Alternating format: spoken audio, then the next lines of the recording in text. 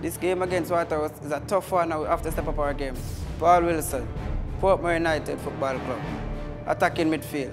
We can't play defensively.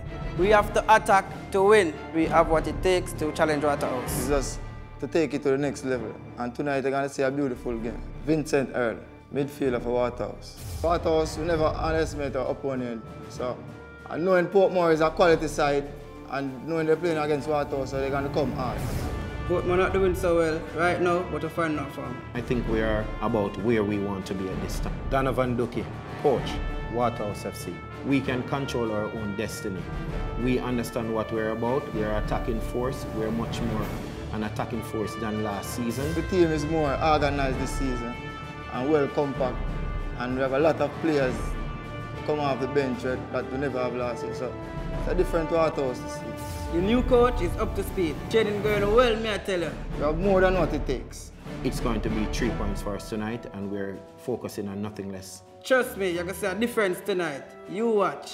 3 points, we're ready, we're coming for it. Waterhouse, the game now go easy. Portmore back on track. Firehouse is in the house. Should be definitely a great game tonight. Red Stripe Premier League. Don't move, big game coming up.